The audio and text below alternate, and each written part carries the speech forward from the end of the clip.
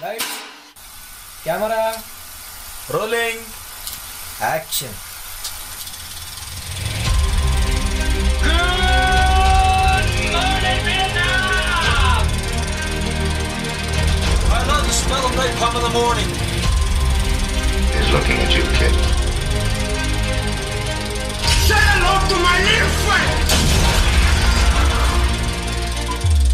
Hi, this is Joe, and this is the Filmjoe podcast, where film talk happens. 1, 2, 3, 4.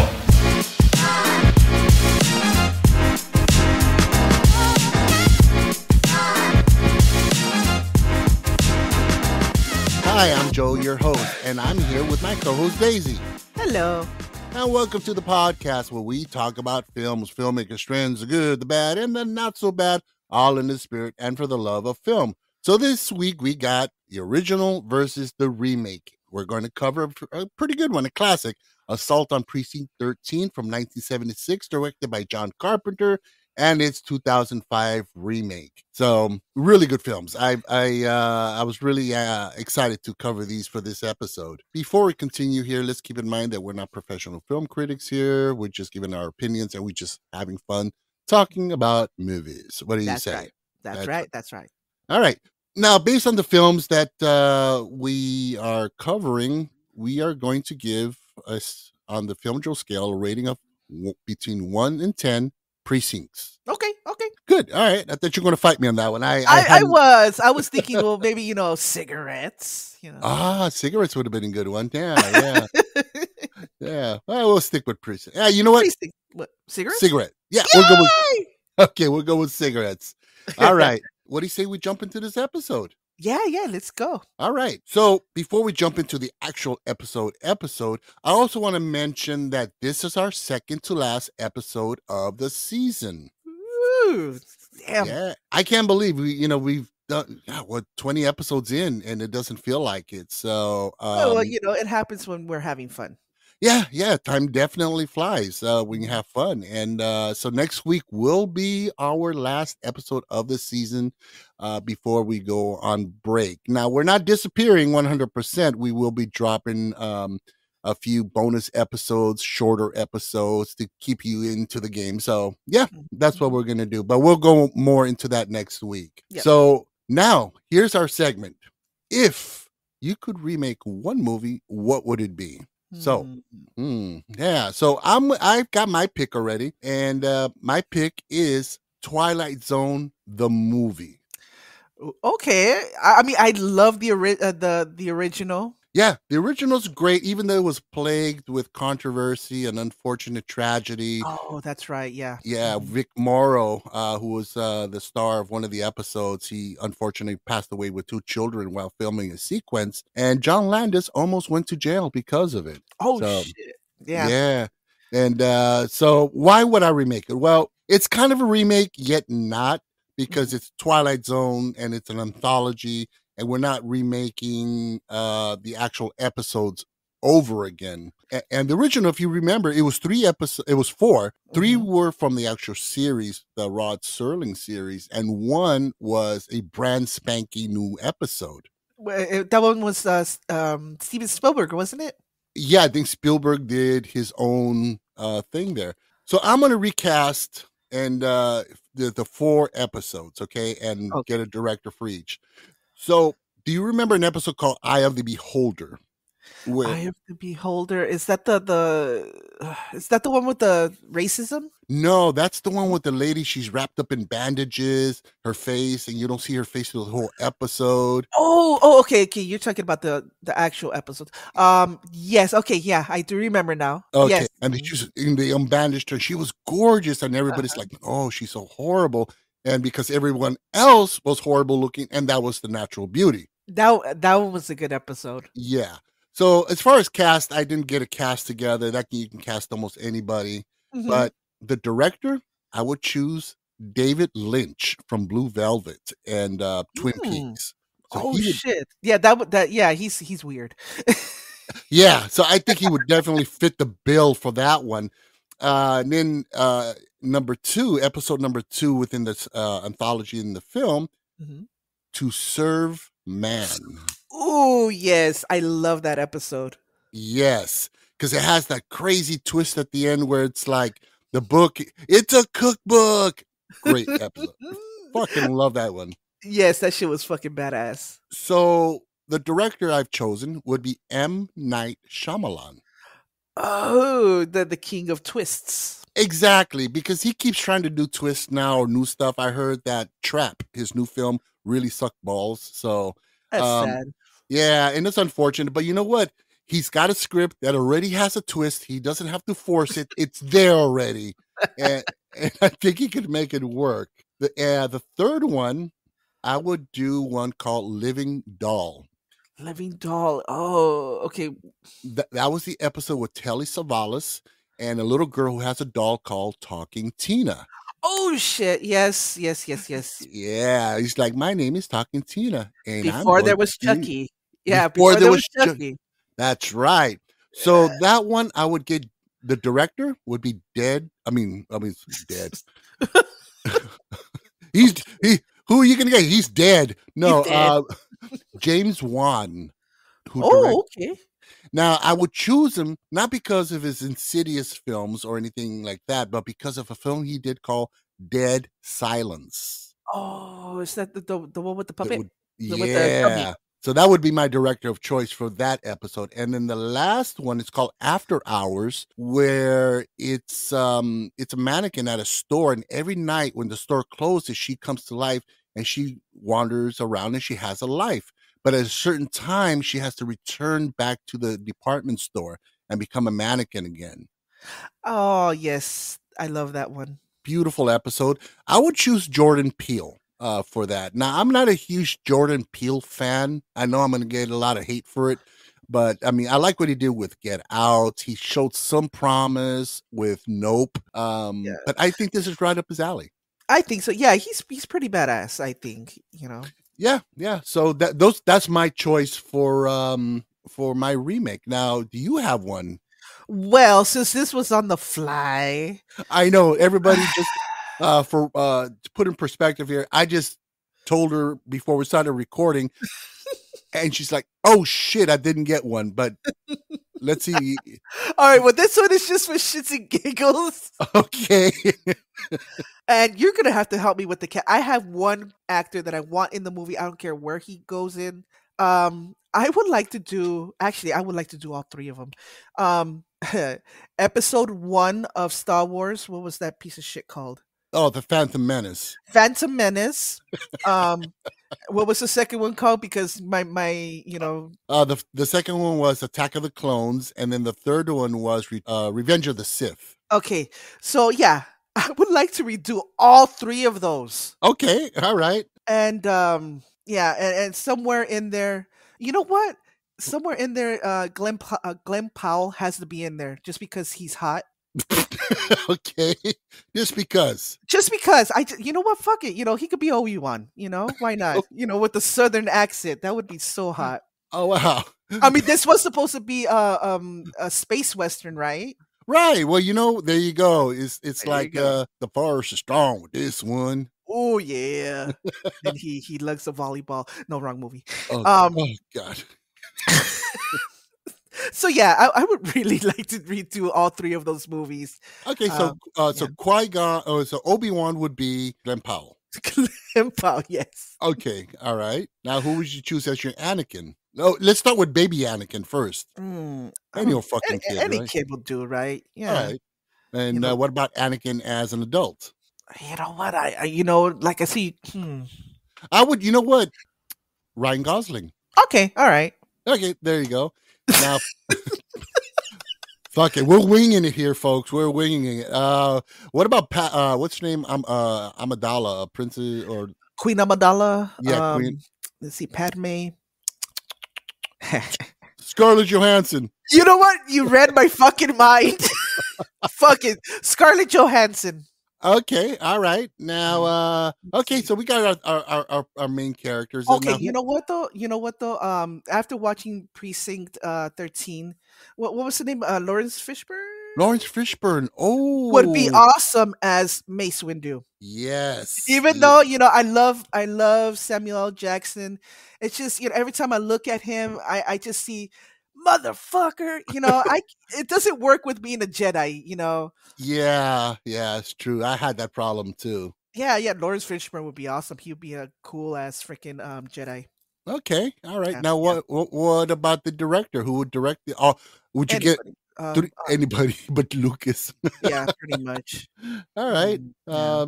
Okay, so that's I your. mean, I mean, J.J. Abrams, I think he did a fine job. Yeah, I think so too. I mean, a lot of people talk shit about the third one.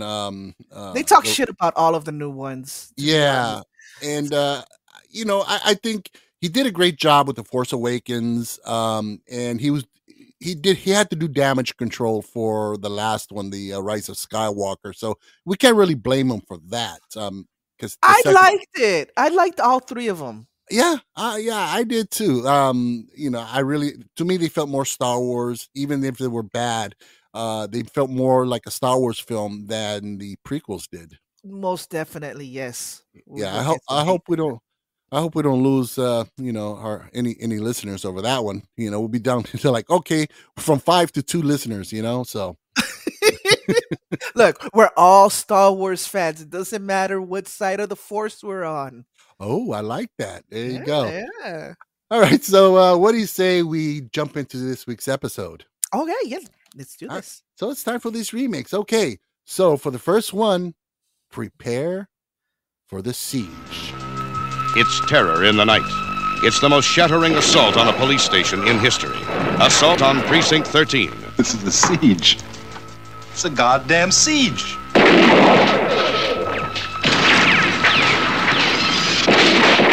You're gonna stay here and hold until somebody comes. Okay? We're in the middle of a city. Inside a police station. A highway patrol officer, two criminals, and a station secretary defend a defunct Los Angeles precinct office against a siege by bloodthirsty street gangs. The film we are talking about is Assault on Precinct 13 from 1976, and it is directed by none other than John Carpenter.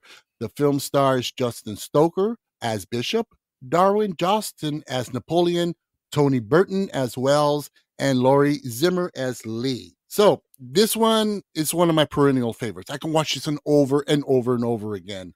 Awesome. You And know what? This is my second time watching this. this, really? Yeah. Oh, And, you wow. know, and it's funny because both times you told me to watch it. And you're like, okay. The first time I was like, okay, let me watch it. And, you know, I wasn't disappointed and I loved it even more watching it now. It was awesome. Yeah, I mean it's great. I mean, my takes on it is it had super tight suspense. I mean, it tightens up and then it lets up a little bit. Then it Mhm. tightens up again, then it lets up again. And then you tie that in with John Carpenter's incredible fucking score that just Yeah. beats at your soul every time. I mean, to me, it was almost like the Jaws theme. It's like the score cues in. Oh shit, something's going down. And, you know, yeah. And, you know, and it's funny because this is not a horror film, No, it's but not. but it was scary. It was, you know, I mean, I was anxious. I was, you know, I was scared. I was, you know, it was such a good ride. It was really awesome. Oh, it was amazing. I mean, his use of camera, how he uses his character, where he drives the plot, the direction, the set, the use of the set. It's almost as if he's unaware. John Carpenter, just like Escape from New York, he's Mhm. unaware that he's making a low budget film. Yeah, you know, and you know, to be honest, I mean, I didn't feel that way, you know, that it was a No. low budget film. It was so much fun. It was shocking. It was Oh, you yeah. talk about shocking when they blow away the little girl. Yes, that's exactly what I'm Oh, sitting there watching the movie and I'm like, "Oh, little girl wants to be picky and, you know, go back and exchange her freaking ice cream." I had no idea. I didn't remember this. I didn't know that she was gonna get shot, and oh my god, and my heart broke. in such a graphic way. I mean, Carpenter, in recent interviews, he stated that yeah, he wouldn't if he were to do that now, he wouldn't take that scene out, but he wouldn't be as explicit as he was back then with that scene. But Mhm. but to me, it really set the tone, set the pace. That these bad guys, they're really fucking bad. They're not just like caricatures of bad guys. They're legit. They're evil. They're They're bad. evil, exactly. I mean, he showed no emotion at the little girl, there was no conflict. He was just like, "Nope." Yeah. So the gist of the story, basically, and it's a simple plot. Which You I know, like. it's you got a father and a daughter. They're looking for their aunt's house somewhere in L.A. and they stop for ice cream. He gets on the phone to talk, get directions, and so the little girl goes for ice cream, and she's killed. The father goes to his little girl, she's dead, and he finds out there's because they killed the ice cream man as well. There's a Mhm, gun under the dashboard, so he sees the gun, grabs the gun, and goes after the bad guys. He finds them late at night and kills one of them. Now mhm. they're after him, and he runs off to the nearest police precinct, which is one that's about to get shut down. And it's like you got a skeleton crew of you just got a cop and a couple of secretaries, and he runs off there. Mhm. Now the gangs are after him, and they lay siege. Hundreds of these guys lay siege on the police station, and hence is the gist of the film. And you have a CHP officer who's transporting 3 criminals, one super criminal, Mhm. and one is sick, and they have to stop at this precinct to try blah blah blah. And then the siege comes down. Criminals have to team up with cops to fight them off. It's Mhm. simple, straightforward, and fuck if it doesn't have you at the edge of your seat. And the explanation in the beginning of the movie, like I said, very simple. Apparently there were some automatic weapons that went missing, and now are in the hands of these thugs. And they're like, if these thugs join forces, they're going to be indestructible. Yeah, and there's also a statement, I think a social statement that Carpenter was making of the out of control violence and gang activity that was going on in the major inner cities. Hmm. And in this infiltration of weapons and this proliferation of high powered weapons that cops were being outmatched. Hmm. Uh, but yeah, I mean it was just amazing. And oh, I have to mention Darwin Jostin, Na- Hmm. Napoleon. Napoleon, which He was the main bad guy. the main bad guy. There was a main bad guy. Yes. Remember the one who got to smoke? Oh, but he's not a bad guy though. He's like a anti-hero kind Well, of. yeah. Well, he's portrayed initially as a rural badass and, but a badass with a heart. And he played that part to perfection. He did. He really did. He was so smooth. And the thing is that we really don't know his backstory other than that he did kill somebody. He was on death row, but he was supposed to tell that other cop His something. story. Yeah, he's Yeah. like, I'll tell you later. And I love that because sometimes less backstory done correctly, it gives a mystique and a mystery to a character. Hmm. And you never get that backstory. All you know that he was a badass, he killed somebody, he's in prison most likely for life, but he has a heart. He's a bad guy with a heart and a sense Hmm. of honor. Right, right. Yeah, and I love the chemistry between him and Lee, was it? Oh yeah, the secretary. Yes. She Oh, was awesome. she was great too. That's Laurie Zimmer. She was great in this. You know what I liked most was these shots that they got of her when she was talking. It's dark inside the precinct, and there's just like strips of light, and just like a strip of light highlighting her eyes. Yes, and that goes right back to Carpenter not realizing he's working on a low budget, a pulp film. He's Mhm, making a major film. He's telling us a story. He's taking it all the way. He's using all the all this whatever he can dig out the out of the cupboards to make this work. He's mhm. making a film, and he takes it seriously, and it's just beautifully shot. And again, camera work, the acting, everything he uses to perfection. Yes, yeah. I mean, when you're on a low budget like that, you got to utilize whatever you have on hand. And a lot of that is imagination and just being freaking creative. And Yeah, yeah, it worked. It was yeah. And like yeah. I said, I love those scenes. They were really cool. Oh, yeah, and what I also liked within the script is that Napoleon, his character, subverted our expectations in that he keeps telling you, "I'll tell you later," right? You Mhm, know, it's mhm. like, "What did you do?" "I'll tell you later." This and this and that. You know what? That's a story for another time. So what does that tell you? That's usual. That's typical foreshadowing of, oh, this guy's gonna die, and we're never gonna hear his story. But he doesn't die, which is great. Which is awesome. And, and I love that end part where, he's the fucking cop tries to arrest him after all the bullshit that they just went through. Oh, and Bishop is like, no, he's walking out with me. It's like, Yes. He's like, it would be my honor if you walk out with me. I was like, oh shit, that was fucking awesome. It was. And, another sequence that really blew me away was when they first fall under attack and the shooting at the precinct. All of the bad guys, they have these assault rifles with silencers. Mm-hmm. So you don't hear the ta-ta-ta-ta-ta-ta-ta. All you hear is glass breaking and popping everywhere. Yeah, plop, plop, plop, plop. Yeah, it And was. Oh. oh man. I mean, I was sitting there like, that's intense. Really, really good. I mean, the film had some great lines of levity. Mhm. Some humor injected here and there, but not over like trying to be, in your face. Oh, look, here's a funny moment. But Yeah. like when Lee offers Bishop coffee in the beginning. Oh, I love that fucking line. Oh, it's great. Now, for reference, Bishop, the CHP officer, he's black, right? So he's at the new precinct to help see the changeover, make sure that everything closes up fine. He's, like a little assignment he has.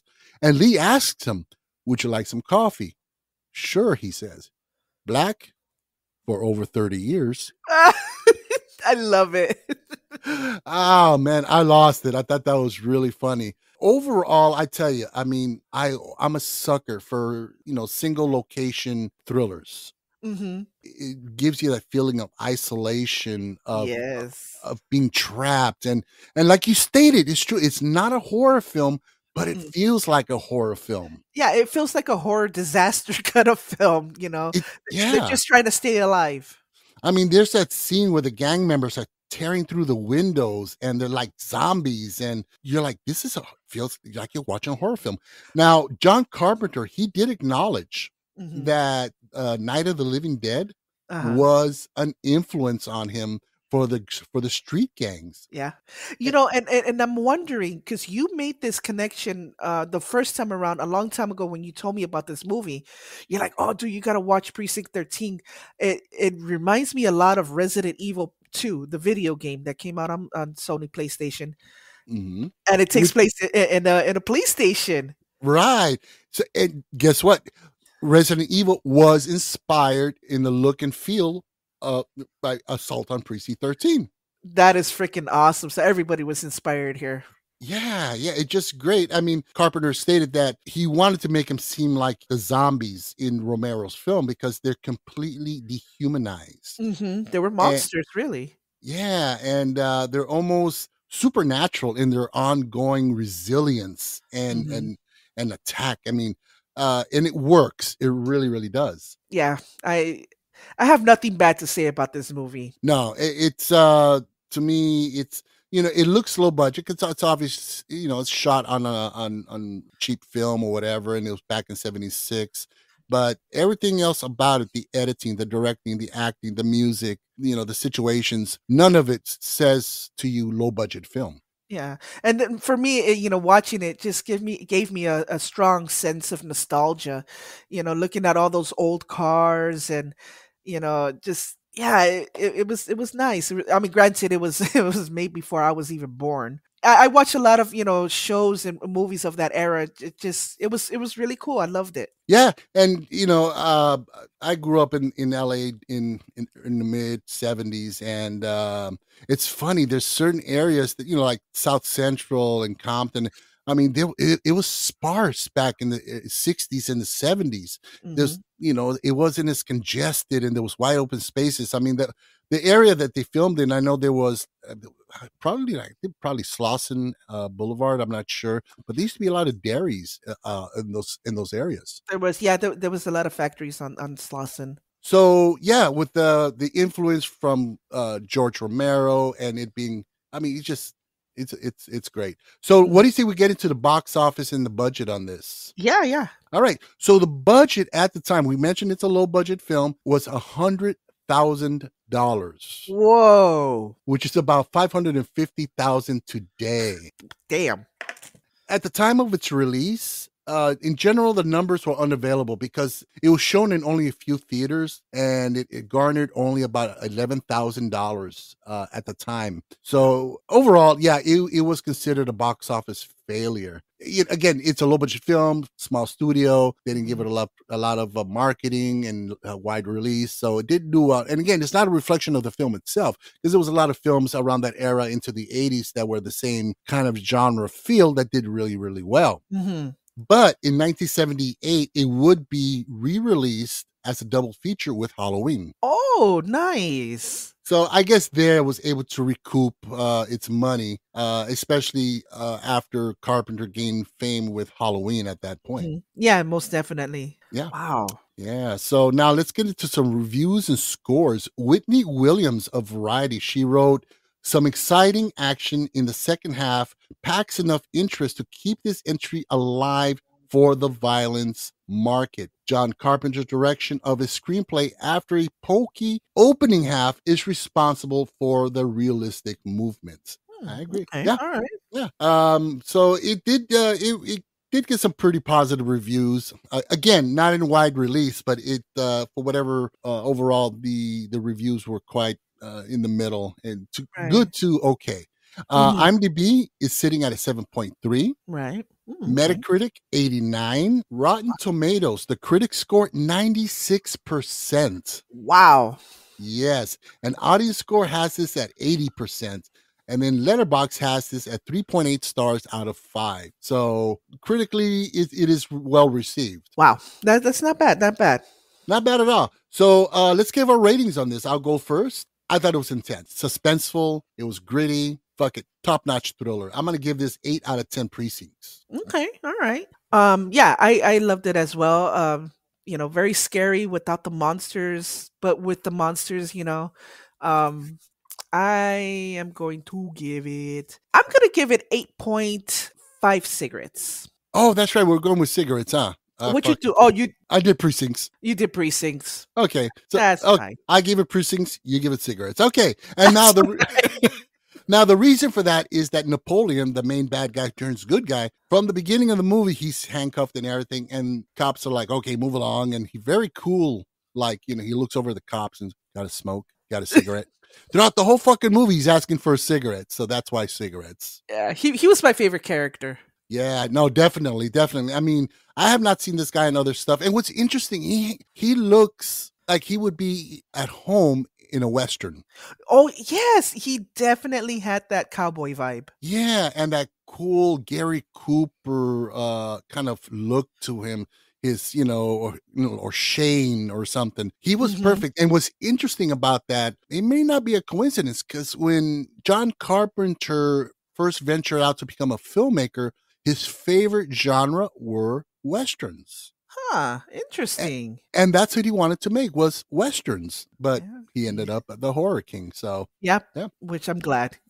I love that guy. Oh yeah, a true legend. All right, so what do you say we go with our second film now? All right, yeah, let's do it. All right, so we're Under Siege again. What the hell is this? Fun and games? Does anybody work around here anymore? It was the night Precinct 13 was supposed to close its doors forever. No offense, officer, but we're closing down. We're short-staffed. Central said we park here overnight until the road's clear. Until Detroit's most lethal prisoners changed everything. I'm responsible for everybody in here. That's my job. I assume you know who I am, Sergeant. You're a gangster. That's accurate. He's a cop killer.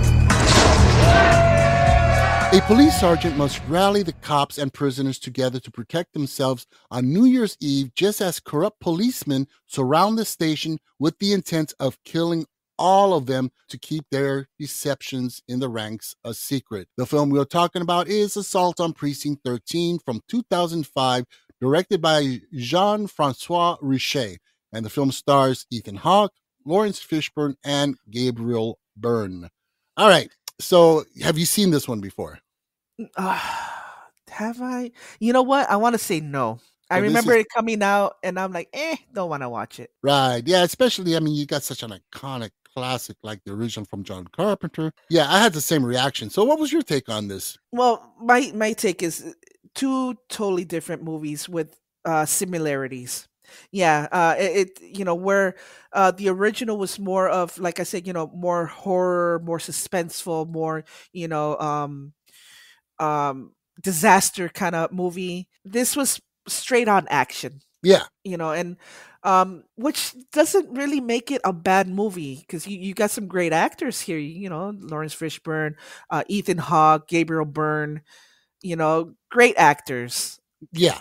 One problem that I had with it was, I mean, again, it's not a bad film. It's not. And like you said, I agree 100%. You nailed it. It's just a different movie. Hmm. Bottom line. But what I didn't like was it had too much unnecessary character development. Way too much. Hmm. Yeah, the police sergeant played by Ethan Hawke, his whole backstory. He had a team undercover, and their covers, gets broken while they're on assignment, and his whole team gets killed, and he does, and he goes into therapy, and he becomes a desk sergeant after that under therapy, blah blah blah, da da da. And you just Really kind of go, unnecessary. yeah. I mean, granted, yeah, we do need some development of a character, but unlike the original, I mean, the CHP officer, what do you know of him? Not very much. Nothing. You know that he lives on the West Side, which for those who don't live in LA or California, the West Side is the posh area. That's where you get Central City.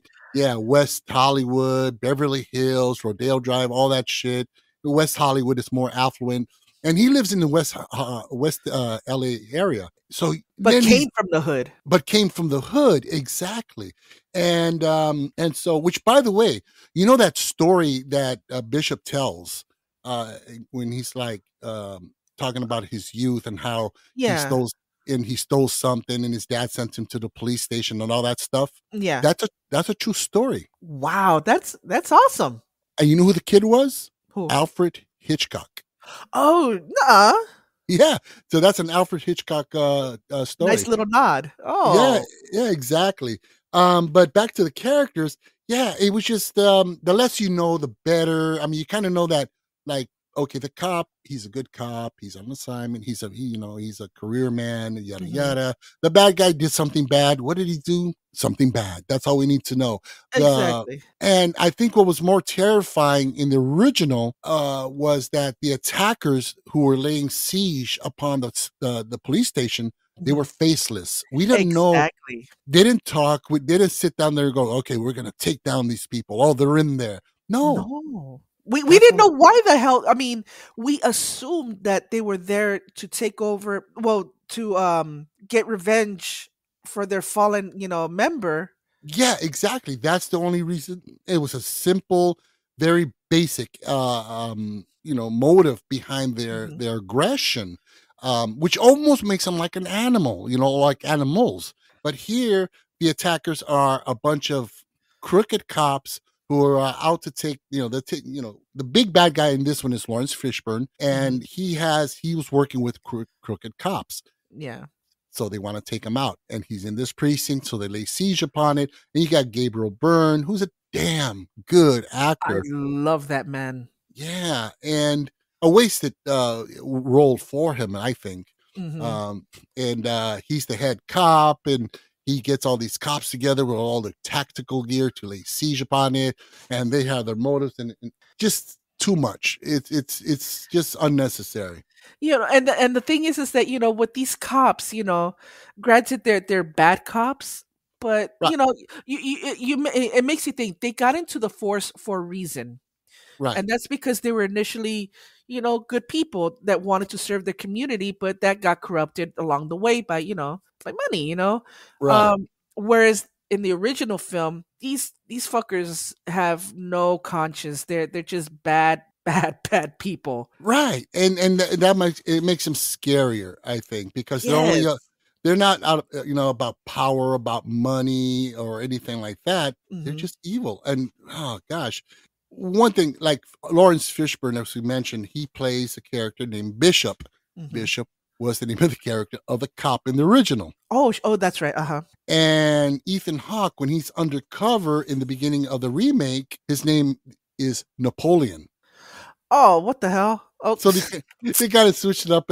It's that like is dumb. That is really dumb. Yeah, that was kind of lame. It's like, oh, let's give a nod to the original. Okay, how about just make your own film and Yeah, they should have. I mean, Now, while Fishburne was great, he's a great fucking actor, but he did not have the cold killer feel and look that Darren Jostin had in the original. I mean, he was cool, he was slick, but he was dangerous, and he could do bad shit, and you believed it. And yeah, he was more of a Morpheus in this.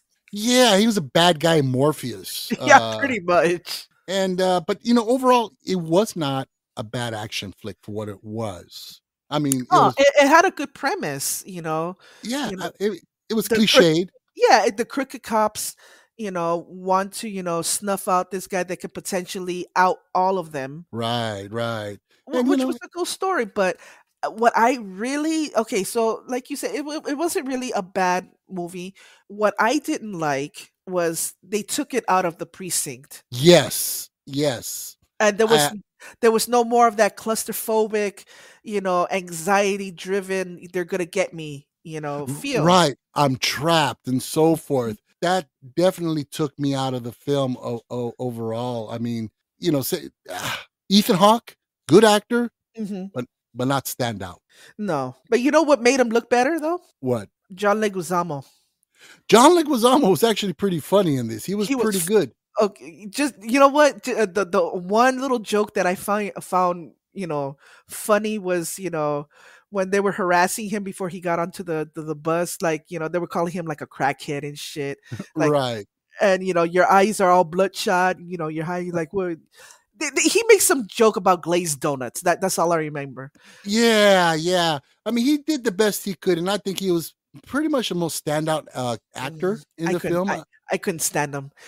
He reminded me of that character from Ice Age that he played. Oh God, yeah. That was him. He was so obnoxious, and I was glad when he died. I'm sorry. Yeah. Now, and then the supporting cast overall, which included Leguizamo, you had Drea De Matteo, Ja Rule, Brian Dennehy, Aisha Hines, all good actors. But they were just kind of throwaway. They were just there. They really didn't make an impact overall. I mean, you had just a couple of extra characters in, one extra character, which was Wells in the original, who I thought did a great job. That was played by Tony Burton. He was in Rocky, remember? He was Apollo Creed's trainer. Oh, yeah. He was a really cool character.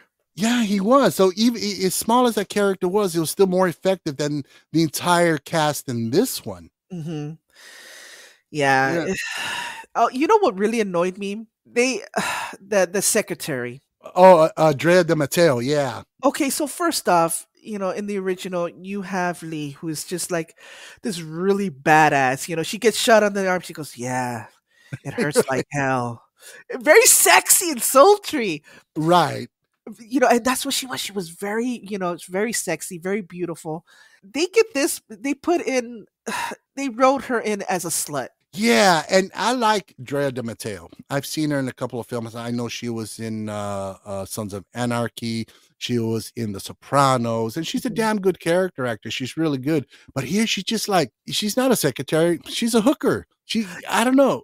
She had this thing where she wanted to fuck every fucking bad boy that came into the precinct, and she made that obvious.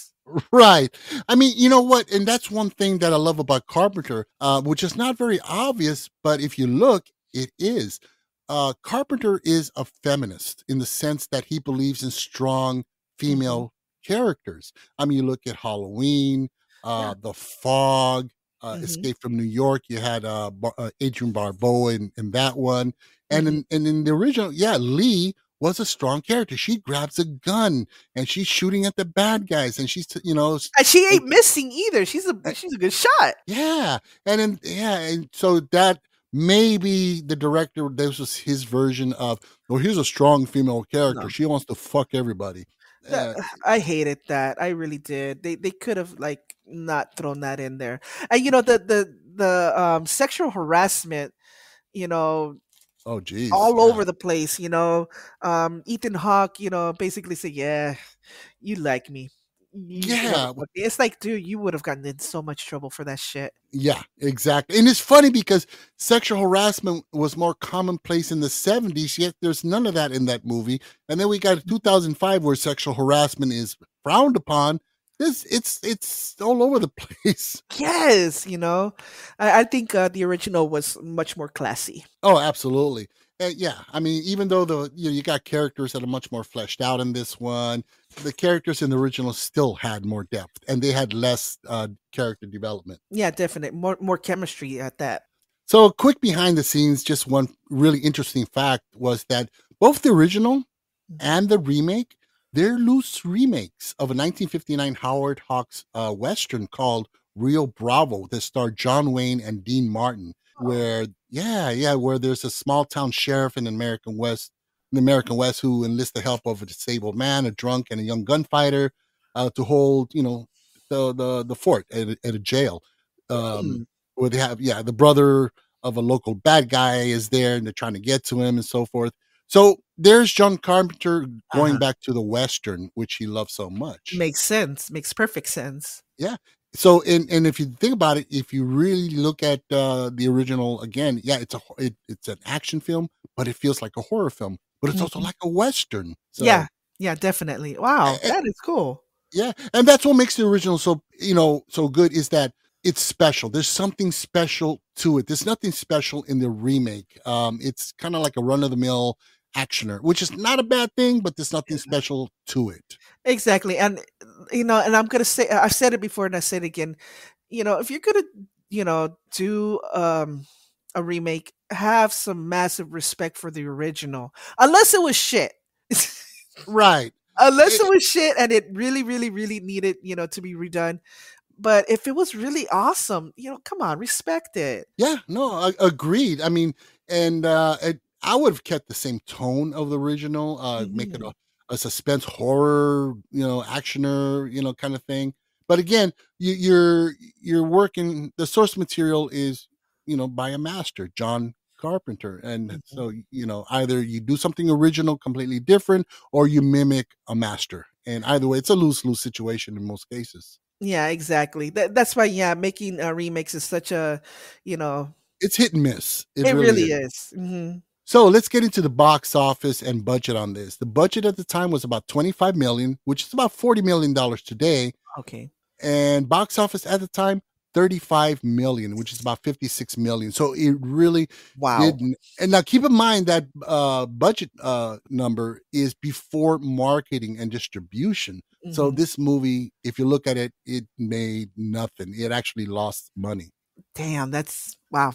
Yeah. And again, I have to attribute that to it's just an average generic actioner, nothing special to it. Yep. It doesn't scream out to you. Yeah, it has Ethan Hawke, it has Morpheus or whatever, but there's nothing that really screams classic or anything. Exactly. So reviews and scores.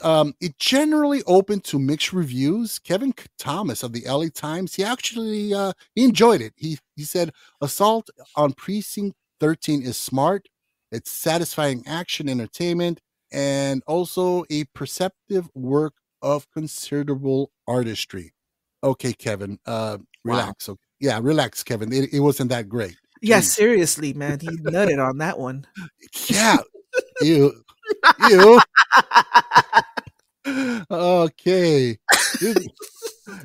A little extra for your popcorn. Oh wow, you didn't have to go there, dude.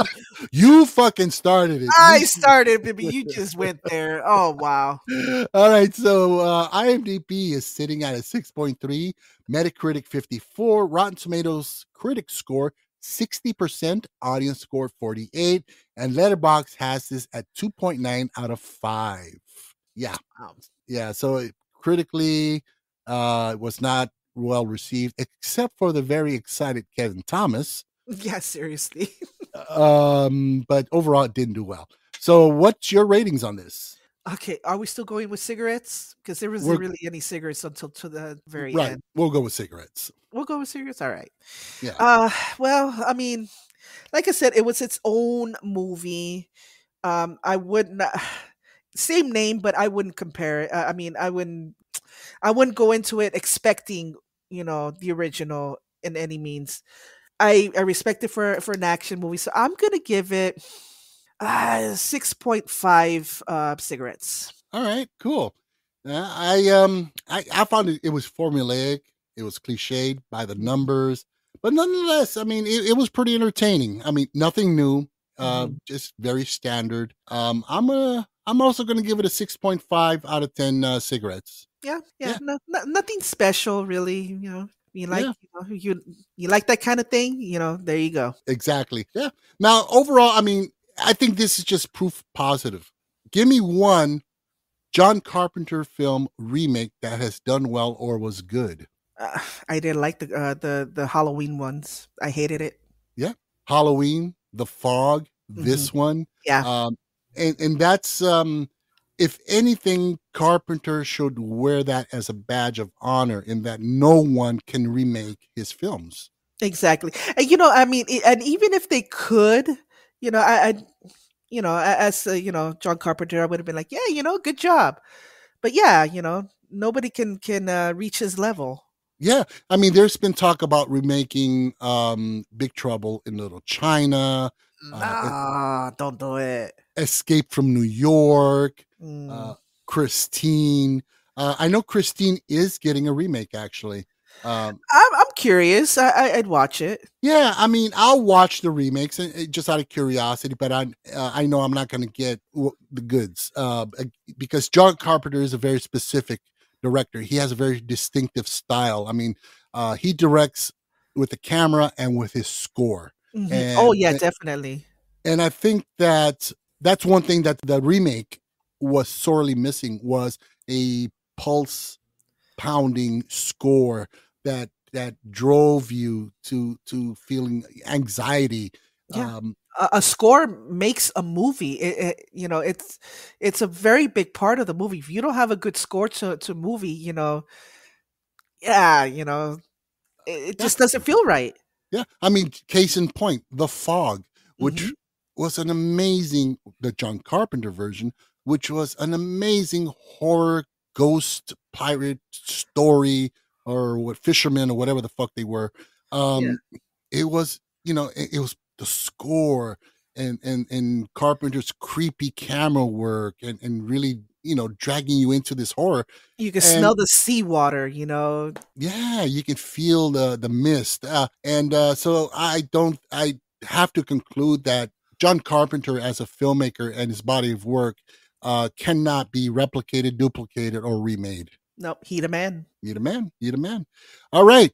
So what do you say we start winding this one down? Yeah, okay. All right. So once again, next week is our season finale. And please join us for that as we cover the best and the worst of. Ooh. That's going to be fun. So we really hope you enjoyed the show. Please help to support the podcast by giving us a 5-star rating. Leave us a good review. Or another way you can support the podcast is simply to subscribe and or follow us on Amazon, Spotify, iHeartRadio, Deezer, Audible, Boomplay, or wherever you get your podcast fix. Also, don't forget to drop by our Instagram page, check out our TikTok, and we also have a YouTube channel where we have all of our current episodes on as well. You can also contact us directly by email to thefilmjoepod@gmail.com. We'd love to hear your feedback. So, final thought of the day. Got a cigarette? Perfect way to end the episode. Okay, so with that being said, I'm Joe. I'm Daisy. And this is the Filmjoe podcast, where film talk happens. 3, 2,